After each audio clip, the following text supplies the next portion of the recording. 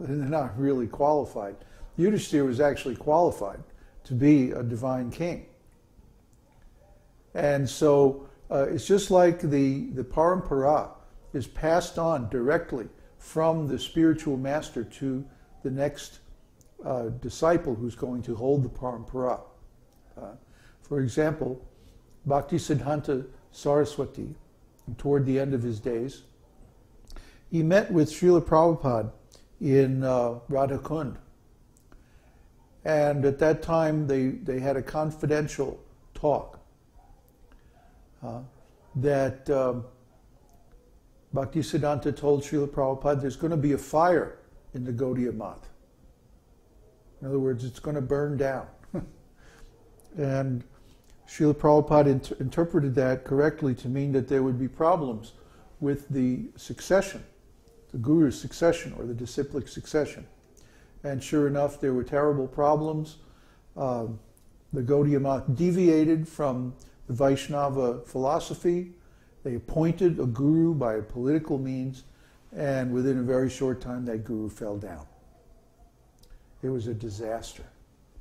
The institution has never really regained either its unity or its potency. So the same thing happened in ISKCON.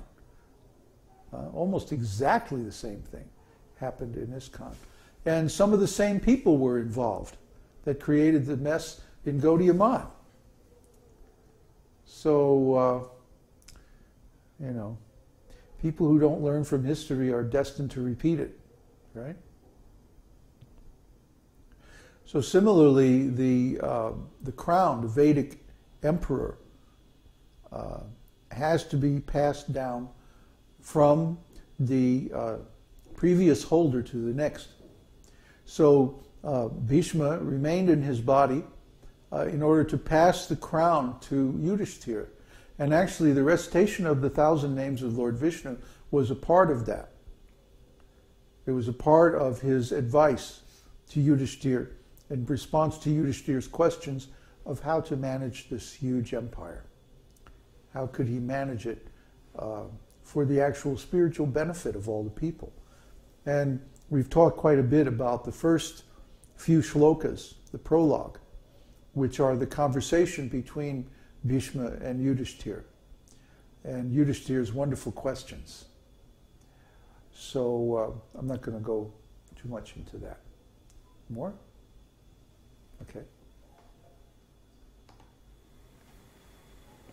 There's a question from Ronald Singh. Can you please lightly comment on the difference between the three lineages? I looked up on Google, nothing really came up. Which three lineages?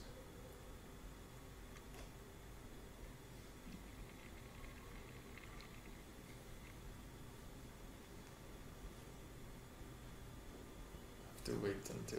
Which three lineages are you talking about, Ronald? The one we are using versus others. Well, there's so many different lineages. Our sampradaya is known as the Brahma Madhva Gaudiya Sampradaya. And we're descended from Brahma, Lord Brahma. Brahma is the first living being in the universe, of course, and he is the first also to receive the Vedic knowledge from the Lord, and he passes it down. And then the most prominent acharya on this planet of the Brahma Sampradaya is Madhva, Madhvacharya. And then a branch of the Madhva Sampradaya went to Bengal and became the Gaudiya Sampradaya. Gauda is another name for Bengal, and Gauda Desh. And of course, Lord Chaitanya also took initiation from Ishwara Puri in that same lineage. So we're disciplic descendants of Lord Chaitanya. I think there's been 33 gurus since Lord Chaitanya about 500 years ago. So unless he can tell me what other lineages he's talking about, I don't know how to compare it to other lineages. There are 4 Vaishnava lineages. The Brahma Sampradaya, the Rudra Sampradaya, the Lakshmi or Śrī Sampradaya, and the Kumara Sampradaya. And these are the prominent acharyas in those are Madhva in the Brahma Sampradaya, Ramanuja in the Śrī Sampradaya, Madhva, Ramanuja,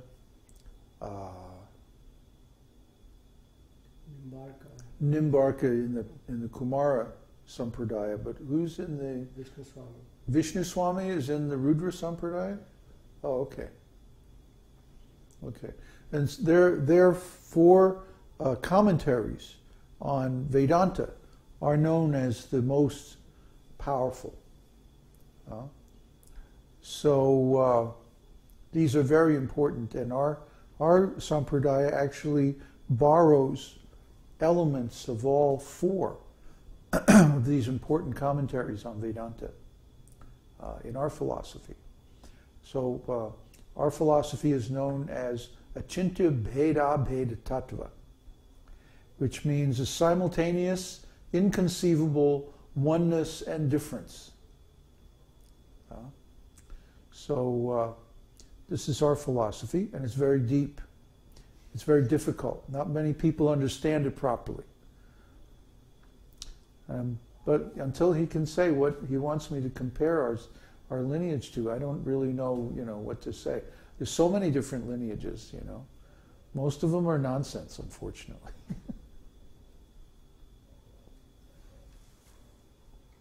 Is that it? Okay. Okay, well, let's look at the next chapter in Nectar of Devotion, chapter 16. Spontaneous devotion, further described. Now remember, in the past, in the previous chapter, spontaneous devotion was defined as spontaneous attraction for something while completely absorbed in thoughts of it, with an intense desire of love. So spontaneous attraction, completely absorbed in thoughts, with an intense desire of love for Krishna. And there are 2 categories. One category is called sensual attraction, and the other is called relationship. So we already talked about sensual attraction last night. Tonight we're going to talk about relationship.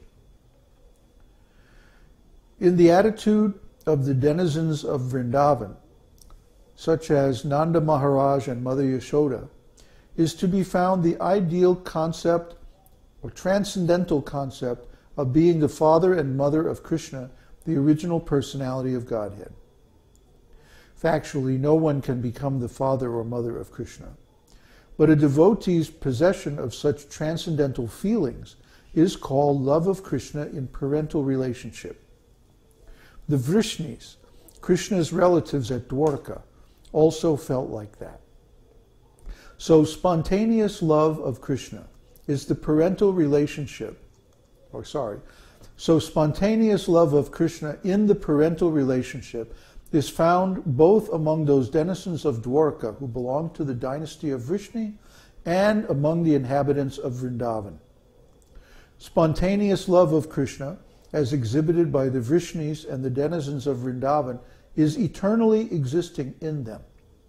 In the stage of devotional service where regulative principles are followed, there is no necessity of discussing this love, for it must develop of itself at a more advanced stage. You see? The people who follow the path of regulative principles don't think there's any need to discuss all this stuff. They say, well, you just follow the rules and that's it.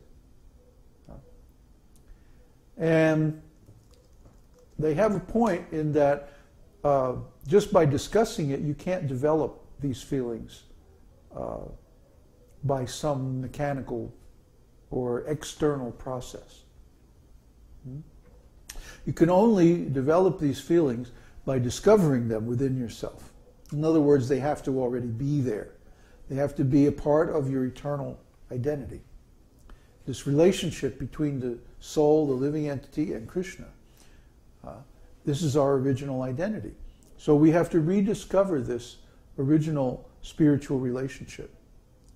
And then we can approach Krishna with this particular mood, whether it's parenthood, friendship, conjugal love, servitorship, and also there are innumerable family relations that the different Vrishnis have with Krishna. Some are his sons, some are his wives, some are his